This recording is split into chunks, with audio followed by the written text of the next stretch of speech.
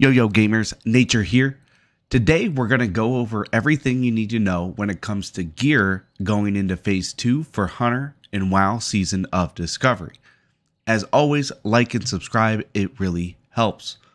Full disclosure here, there's so much we don't know about Phase 2, so we're going to have to take a lot of this with a grain of salt, and we're going to focus on what we do know going into the next phase.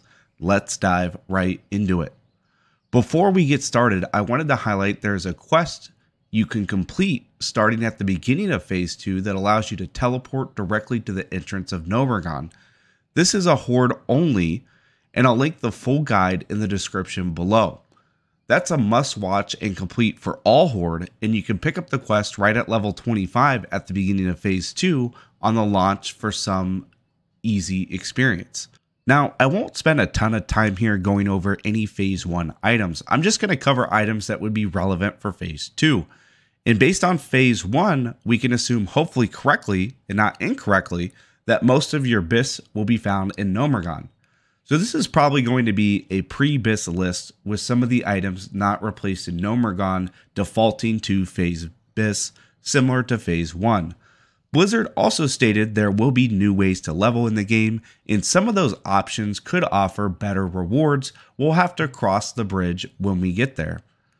For the Helm slot, the easy option is we'll want to keep Twilight Slayer's Cowl for the set bonuses. 12 AP and 1% hit is kind of nutty and is equal to about 12 agility, and pushes up the value on this item. However, if we do not have this Helm or Artemis Cowl in Phase 1 and we're struggling for a good Helm, on Alliance, we do have Lordrek Helmet. This is technically your Phase 1 or Phase 2 pre-BIS. This is going to be a struggle and will fall under the category of not worth it to most players. With that being said, this questline can be started at level 40 and also provides Centurion leg plates that give 15 agility and 15 strength for plate users. That's pretty insane for the plate players, so you shouldn't have trouble getting help at the beginning of the phase to do this quest. As a side note, you'll normally have to kill 2 level 52 elites, which is a big challenge for level 40s. If you're in a smaller group, there is a trick to separate the 2 elites and fight them one at a time. I'll walk you through it. Step 1, obtain the quest, Rise, Obsidian, in Searing Gorge. Again, this is Alliance only. Step 2, click on the Altar of Centura. Step 3, run away and get up the nearby ramp. Step 4, from the ramp, you can watch Obsidian and Lotharic the Black from a safe distance. Step 5, wait 5 minutes. Lotharic the Black will now despawn and leave Obsidian standing alone. Step 6, you'll now have a 5-minute window to engage Obsidian before he also despawns. Step 7, simply kill Obsidian, and you'll be able to do that with him solo at this point.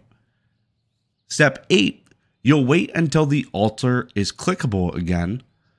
Step 9, open your reputation panel and set Booty Bay to at war. Step 10, click the altar again. Step 11, you'll now be able to attack and kill Lotharic the Black before he summons Obsidian. The trick is to set Booty Bay to at war in order to attack him before he summons Obsidian. You will not be able to attack him if you did not set Booty Bay to at war. Again, this is for Alliance only. On Horde, you'll really only have Warden's Wizard's Hat, a random world drop, or Nightscape Headband as an easy to get leatherworking BOE if you did not have a Phase 1 BFD Helm. On neck, we have Scouts and Sentinels Medallion for obtaining Revered with Warsong Gulch. Hopefully we just did this in Phase 1 since that was our Phase 1 BIS. There's no reason not to assume that this would also be our Phase 2 BIS or a very strong Phase 2 item. As a side note here, we can pick up a free upgrade at level 28 while we are leveling. Shoulders, we have some options. The most common item you'll see is Nightscape Shoulders, which you only need 210 leather working to make.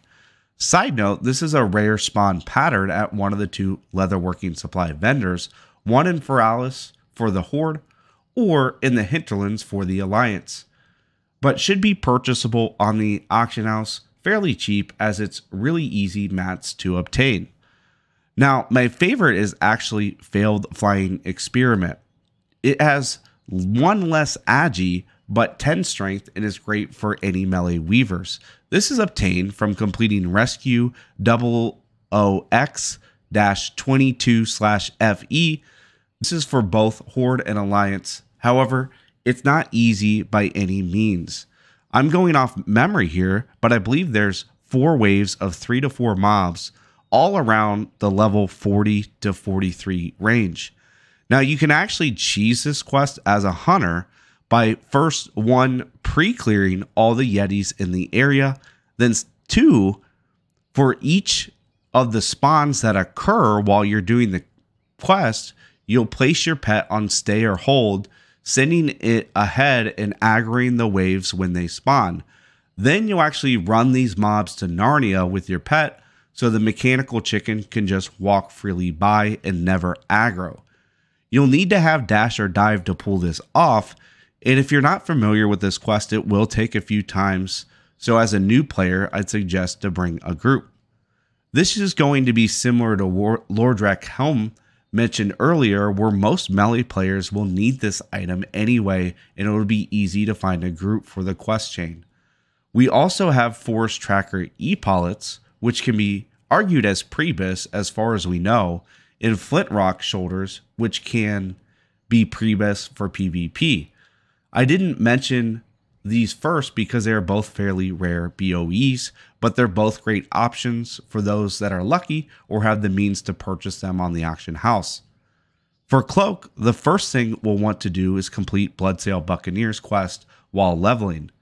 This is obtained by looting the scroll located on the crate just west of the exit of Booty Bay into STV. When we turn in this quest for just looting the scroll, it will provide us with Keep an Eye Out, which will give us Darktide Cape as a reward. This 6 Agi and 7 Sam Cloak is great starter cloak for those that did not have Phase 1 Bis Cloak or our second pre-Bis PvP cloak. After that, we have Tiger Strike Mantle as our pre-Bis PvP cloak, Imperial Cloak, both as random world drops, and Parachute Cloak as an engineering level 225 craftable cloak. All 3 of these have 8 agility. Now, none of these 3 cloaks are really easy or cheap to get as they are rare random drops, except the engineering Parachute Cloak. So engineers will have a 1-up here. If you're not engineering, you'll want to loot or look for the other 2 in the auction house. Side note, I always remember doing big jump downs in Nomergon, so the Parachute Cloak will be my personal go-to out of any option, especially since I speedrun. I already can imagine some pretty fun uses for this item. If you really want to get frisky on your Prebus, we also have Dark Hooded Cape, which is a 8 to 10% rare drop off of Nemar the Slayer, who is a rare spawn in the southeast corner of Arathi Highlands. When it comes to chests, I'm a huge fan of sticking with Twilight Slayer's Tunic from Phase 1, assuming we got 3-piece in Phase 1. You get that 12 AP plus 1% hit, which is equal to about 12 agility. We touched base on that earlier. With that being said, it's technically not your Prebus. For Alliance, we can get Blazewind Breastplate. This is a beast of an item. This is obtained by first completing a relatively easy quest called Mirages in the Badlands. Second, we'll complete Tremors of the Earth. This questline is much harder. You'll need to find boss Thogrun. He's a level 41 to 42 mob that walks around with a band of 5 ogres randomly patrolling through the Badlands. As a hunter, we can kind of cheese this quest in a couple of ways. The small shaman ogre, typically in the back of this pack, can be pulled, and only boss Thogrun plus that ogre will aggro. This doesn't always work, and if you can't get that to work, you always can do a good old kite and kill and distance and despawn the other ads while keeping the tag active on boss Thogrun. The easiest way to do this is by sending your pet in from a different angle and using dive or dash to aggro all the mobs, then sending it to Narnia while you tag Boss Thogran and kite him away. Using Frost Nova Trap on the group of mobs will help as well. For Horde players that cannot do this quest and don't have Phase 1 equivalent items, or are piecing apart their set, we also have Nightscape Tunic, which uses ultra cheap materials and is made by leatherworkers at level 205. This will be very easy to get item as it's learned from the trainer as well. It's also worth mentioning a couple really rare BOEs, especially for Horde players, that if you're super lucky or have the means to auction house, the item we have Wolf Fear Harness and Quillword Harness. For bracers, this is where you'll wish you focused Warsong Gulch in Phase 1. The only real viable option for pre-raid BIS, and probably BIS for the phase, is Forest Stalker's Bracers. This is obtained by getting exalted with Warsong Gulch. Just to give you an idea how good these are, one of your better pre-raid options at level 60 is Beast Stalker's Bracers. That only has one more agility and no strength, making these better in my eyes. I know there's a couple better items that are for level 60, but let's be real, this is level 40 content, and I can't imagine you'll get better than this epic level item. We also have Imperial Leather Bracers, a rare BOE world drop, or the most common item you'll see, Dusky Bracers, as a very easy to get level 185 leatherworking item that is made of cheap materials and also learned from the trainer. Gloves will most likely just use Void Touch leather gloves, the Phase 1 epic, assuming we already have this. It's worth mentioning, technically, the gloves of Holy Might is better than Void Touch leather gloves. However, this is an ultra rare world drop and most likely will be out of reach for most players and very expensive on the auction house. If we don't have either of these, Alliance and Horde have a great quest item available called Pratt's Handcrafted Gloves for Alliance or Jangor's Handcrafted Gloves for Hordes. We get this by completing Mark of Quality, which has you collect 10 thick Yeti hides by killing the Yetis in the middle of the zone. You can also get these by skinning Yetis, which can speed up your process, especially if this is being heavily farmed when you arrive. Two things as a side note here. One, this quest also provides a great pre-raid option for boots for both Alliance and Horde. The boots are third pre-raid, but beaten by ultra rare blue BOEs that has 2 more agility, or Imperial leather boots that have the same agility plus 5 strength. So these are going to be a very good option. These are your easy to get boots for the phase. Also, second note here, these 2 items are listed under Shadowskin Gloves on 60 upgrades. However, if you're running Aspect of the Lion, this item is equal to it. And if you're also weaving, Pratt's and Jangors will be better. With that being said, Shadowskin Gloves is a great choice as well, especially for an alt where you're looking for an easy to grab item on the auction house. This can be made by a level 200 leather worker that buys the rare pattern from Rizquick, the leatherworking supply vendor in Booty Bay.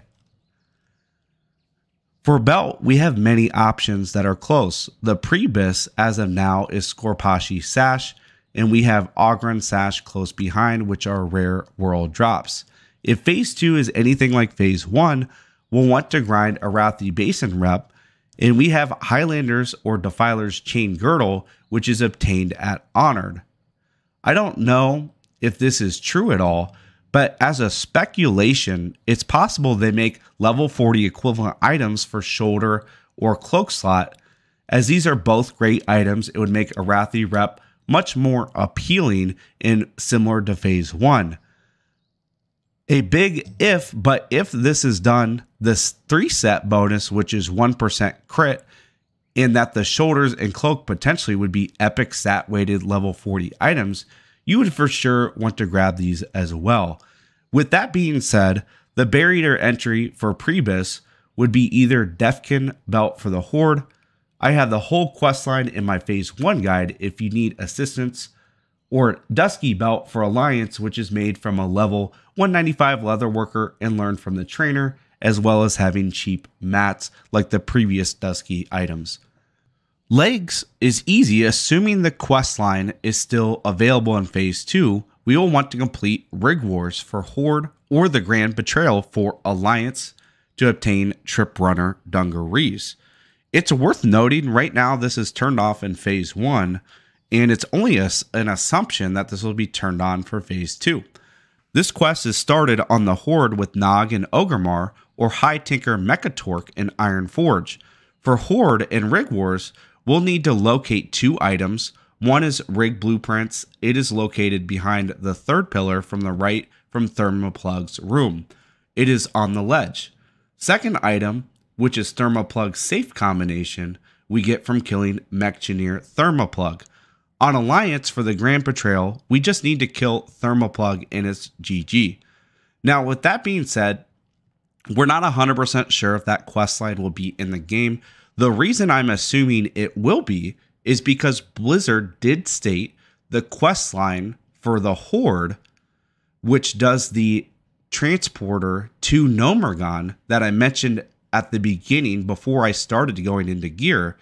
That questline should be in the game, and part of that questline is actually to pick up Rig Wars for the Horde, so I'd assume this questline would be active for both Horde and Alliance. Now, with that being said, technically Basilisk Hide Pants is our pre-raid BIS, but it is an ultra rare BOE world drop, which is why we should focus on Trip Runner Dungarees first. As a side note, the Trip Runner Dungarees is not technically a pre-raid item, since we have to do Nomergon to get this item. Assuming this quest is in the game though, this should be your focus. There's some other rare world drop BOEs we can grab in the meantime, or Dragonflight Leggings, which is obtained by completing Set Them Ablaze, a level 52 quest that we can pick up in Searing Gorge at level 40 and complete by burning 4 towers in the zone. All these leggings though will either be hard to get or expensive on the auction house. If you're not willing to pay a hefty price, the easiest choice is to get pre-raid ready is Dusky Leather Leggings. This is made by a level 165 leatherworker.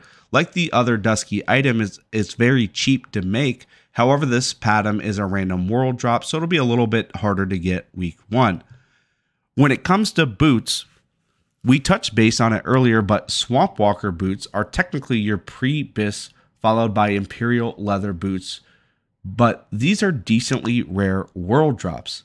Most of us will settle for either one of 3 items, either Pratt's or Jangdor's handcrafted, attained from Mark of the Quality quest I went over earlier in the gloves section, Dusky boots, which is made by a level 200 leatherworker off a rare pattern dropped in Scarlet Monastery, or Twilight Slayer's foot pads, assuming we have the other set items from Phase 1 BFD that boost our stats. I also touched base on it earlier, but the set bonus on Twilight 3-piece adds 12 AP and 1% hit, which is equivalent to about 12 agility.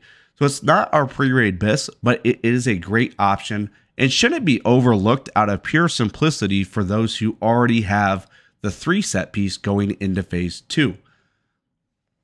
For rings, we gotta mention Mason's Fraternity Ring. Now, like Phase 1, we can probably assume this questline would be turned off, as it's above Nomergon level dungeon content, and Phase 1, anything above BFD dungeon content was turned off as well. It's SoD, so that's not a guarantee to be there, but even if it's not there this phase, you'll want to see this quest because you will want to grab this for next phase. It's a must grab for all hunters since it has 13 agility and stamina to boot. To get this, you'll complete Divino-Matic Rod simply by killing Sergeant Bly in Zul'Farrak. He is part of the event at the top of the temple. It is part of the standard clearing process of ZF. Let's just assume, however, that is not available. So that's my hunch. Sorry. Next up, we have 2 rare world drops we can look for on the auction house: Ring of the Underworld and Falcon's Hook. Then for those not looking to drop a lot of gold, if they aren't super lucky, we have Legionnaires Band for the Horde and Protectors Band for Alliance from Honored Rep with Warsong Gulch, alongside Iron Spine's Eye, a 40% drop rate off Iron Spine in Scarlet Monastery. Trinkets, first I gotta pause and mention an amazing hunter item is Nifty Stopwatch. This questline starts at level 35 and is not only amazing leveling, but gives us one of the best items in the game for speedrunning and PvP. Now, before we even get started with this questline, we want to grab a couple of things. In fact, we can grab most of these items now in phase 1.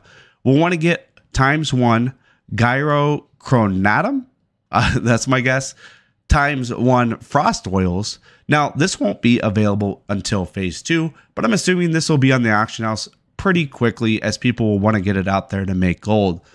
The next 3 items are not required to get the Nifty Stopwatch, but I'd recommend to bring them for some easy experience. ×1 Healing Potion, ×1 Lesser Invisibility Potion, and ×1 Patterned Bronze Bracers.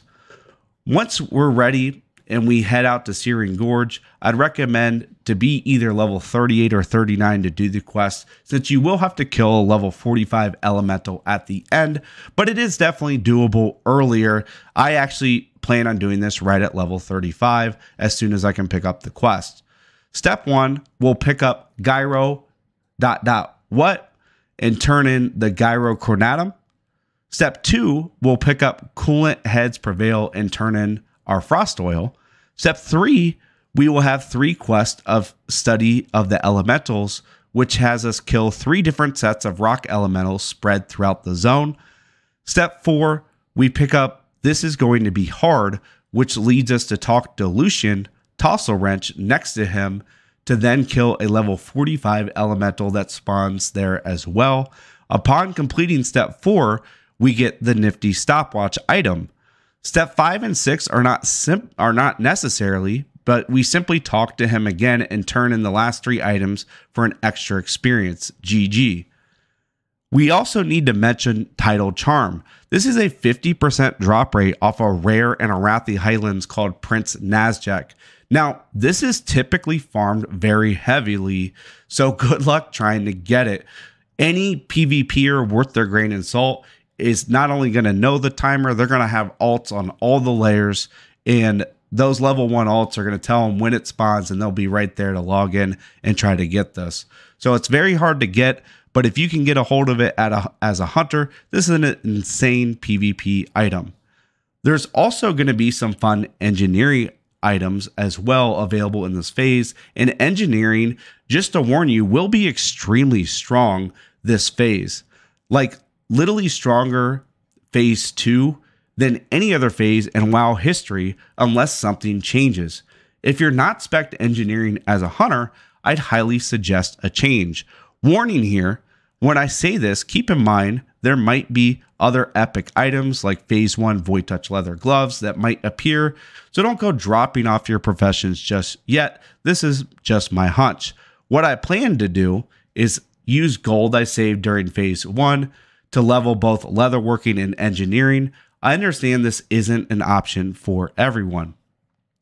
With that being said, we have available Sapper charges, Gnomish Universal Remote to possibly mind control mechanical units in Gnomergon, Mechanical Dragonling, we'll touch on base on that later, but it's super strong, Gnomish Netomatic for PvP, Gnomish Shrink Ray, Goblin Mortars, Gnomish Cloaking Device for speedruns or PvP, Goblin Jumper Cables, Parachute Cloak, which can be used to make some of those big jumps down in Gnomergon, Gnomish Mind Control Cap. My assumption here is we'll use Avengers Void Pearl plus a new trinket Blizzard creates, which is similar but stat weighted to level 40. Now, with that being said, we don't know if that's true, and it doesn't make engineering trinkets unviable. The big highlight for me that should be rotated in your setup for engineering is Mechanical Dragonling Trinket. this item scales to your engineering level. I'm not 100% sure, but based off of Wowhead's description, it starts at level 40 at 200 engineering when you can learn the pattern, then goes up a level each 5 engineering skill gained. This means if you're level 225 engineering, it would be a level 45 NPC that lasts for 1 minute and can be used once an hour. That's pretty strong. It's not exactly the Grinch level, but it's not useless. It's going to be a great item to have for PvP and for PvE. It's really, really strong. Also on the trinket slot, we have Goblin Mortar. This does 383 to 517 fire damage and stuns the targets in a 5-yard radius on a 10-minute CD. This trinket has 6 charges and can be used by an engineer, but can be reloaded by a goblin engineer for cheaper. In trinket, I think there's a ton of things viable that are available, even items I didn't mention. We will have Feign Death before level 40, and with the lack of massive trinkets available that kind of dwarf all the engineering options, it'll be a lot of fun utilizing Feign Death and swapping in between boss fights and encounters to min-max all these trinkets. There's even non-engineer trinkets that are viable, some where you get hit and you get stats. It's going to be a crazy phase for hunters and trinkets, and I'm excited for it. We'll also want to highlight you can get with engineering sapper charges, which are an on-use consumable that does 450 to 750 fire damage AoE on a 5-minute CD. Great for those big AoE pulls. There's solid dynamite for 213 to 287 damage in a 5-yard radius on a 1-minute CD. As a side note, easy throw dynamite is the exact same as solid dynamite and can be picked up on the auction house for non-engineers. So for this phase, at least non-engineers have a little bone here. It's worth mentioning for those that are not interested in min-maxing and not wanting to roll engineering, don't worry, you'll still get great value out of your hunter. I don't think you'll have any trouble getting into 99% of raids, even if you don't spec engineering. But if you're looking for the best and what's best to do, engineering should be really, really strong phase 2. Before we hop over to weapons, let's touch base on the enchants we'll want for the phase. For cloak slot, we have +3 agi to cloak. For chest slot, we have +2 stats all chest. On bracers, we can go a couple different ways. +1 agi is your bis for the phase. That's what I'm going to do, but you can do stamina. You can even do intellect, or there is a +7 spirit, depending on how you're playing. That's really, really strong as well. Glove slot, you get +5 agility. Don't forget, for PvPers, we can grab rugged armor kit to provide 40 armor on our pants slot. For boots, there's +3 agility. For weapons, there is no agility enchant yet, so we'll just want to grab +5 impact for 2-handers and +3 impact for 1-handers, assuming we weave are in melee at all. For enchants, we also have some options here. For melee weavers, the first thing we want to look for is, do we have Wind Fury? You'll want to just go with Wind Fury if you're in any group that provides it. Now, if you do not have Wind Fury, or if you never melee weave, there's a couple options here. We do know that in BFD, we have the Sharpening Stone, which provides 2% hit. I'm assuming there's going to be some type of Sharpening Stone available in Nomergon as well. That'll probably be the bis if you're not getting Wind Fury. But then we also can pick up Mana Oil. This cancels out your Wind Fury, but it provides MP5 for those that are not planning on melee weaving. Lastly, on the scope for our range weapons, technically gnomes can get to 240 engineering skill since they have a +15 engineering racial. This means they can craft sniper scopes. As far as I'm aware, and I hope I'm wrong here, gnomes are the only race or item that provides any plus engineering skill. So assuming Blizzard doesn't like hardlock gnomes at 225 for some reason, they should pretty much be broke this phase when it comes to engineering. And they'll be able to do some extra things like use Gnomish Battle Chicken, which is insanely good, Goblin Rocket Helm for PvP, and they'll be able to craft the sniper scope for us. If you're a Horde player, since we don't have gnomes or an equivalent racial, you'll want to just look for sniper scopes on the neutral auction house for the +7 ranged weapon damage. If it's not an option, maybe early in the phase, or if, like I said, Blizzard could hardlock it, I doubt they'll do that. There's no reason for it, but if they did, we can pick up Deadly Scope for the +5 ranged weapon damage. Now, let's go over everyone's favorite topic, which is weapons. For melee weavers, in light of some new fancy rune, we'll still want to stay two-handers. Hopefully, we grabbed Guardian's Trident Phase 1 because this is a great option. If we have the means, there's an ultra rare blue world drop called Manslayer that can be farmed in RFK. This thing not only is the best in slot range for a two-hander, but hits like a truck for 88 to 133 damage, meaning it does equivalent melee damage as Deadly Strike of the Hydra, the epic in BFD. This thing is a beast. Grab it if you can. And it has 38 attack power, making it your best for range as well in two-handers. Assuming we don't have either of those two options, there is Armor Piercer. You can solo this at level 40 easily, and it drops off Razorfin, Spearhide, and RFK as a 60% drop rate. This is going to be your easy grab. As a side note, if you want something that hits a little harder, your third pre-bis for two-handers is Headhunting Spear. It's a 1% drop rate off the Bloodscale Headhunters found in the northwest section of STV.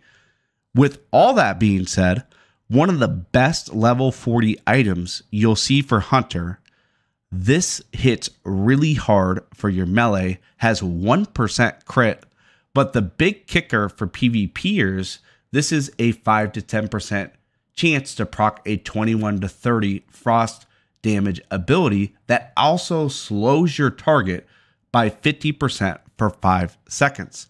Yes, you guessed it, it's the frost weapon. For melee weavers, this is an insanely good, since it hits so hard. I'd put this as third pre-bis for weavers, but for PvPers, this is pre-bis number 1 for me, and possibly even the phase bis as a PvP item. Depending on what drops in Nomergon, this proc is pretty darn good and is a must grab for PvPers. Best of all, it's craftable by any level 200 blacksmith who has the pattern. It is a rare random world drop, but will certainly be available early on into phase 2. For one-handers, the first item is Vanquisher's Sword. This is obtained from Bring the End in Undercity for Horde or Bring the Light in Stormwind for Alliance. This is obtained then from killing Amnanar in Razorfin Downs to complete the quest and is easily our pre-bis one-hander. Next, I just grab one of the following items. The Sentinels or Scout's Blade from obtaining Revered with Warsong Gulch is going to be one of the easier items to grab, assuming you already hit Revered in phase 1. It's even possible they might stat weight this to level 40, similar to the weapons in phase 1 being stat weighted to 25. This might give it an extra agility, which would be great. For Horde, we also can complete Weapons of the Spirit and Feralis for +9 agility as a one-handed axe. For Alliance, we don't want to farm Warsong Rep, the following 4 items are pretty equivalent. We can just pick up one of these. We can grab Blue Glittering Axe on the Auction House, crafted by level 220 Blacksmith as a random world drop. Nordic Longshank, dropping an Alderman off Balog as a 10% rate. Or for the rich gold players, we have Jinsu Sword or Speed Steel Rapier, both rare BOE blue world drops. Lastly, on gear, we have ranged weapons.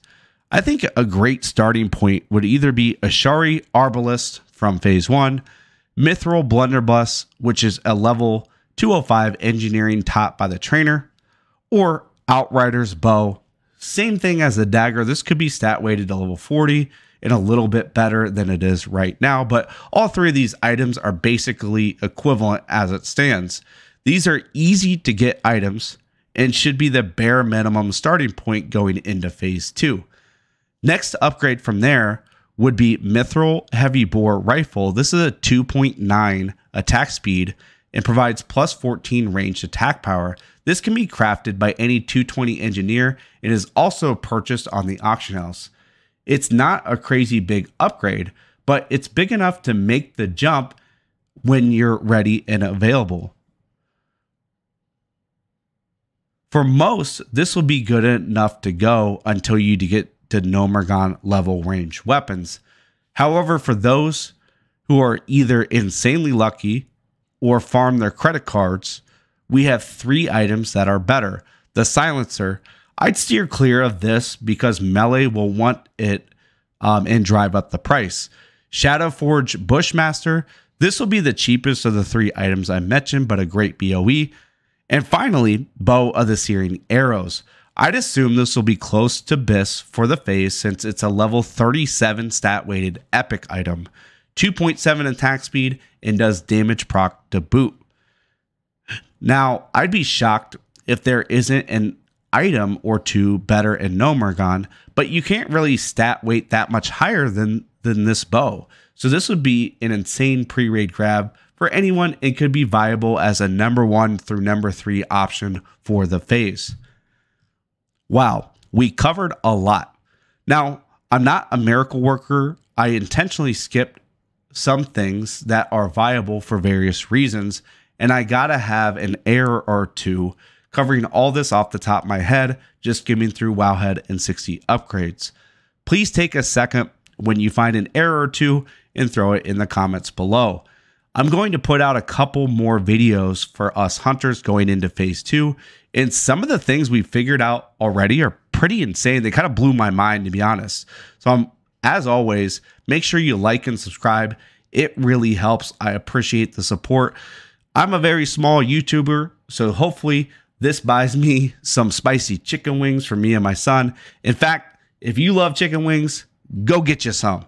Now, obviously I ran out of things to say, so until next time, hunters, peace.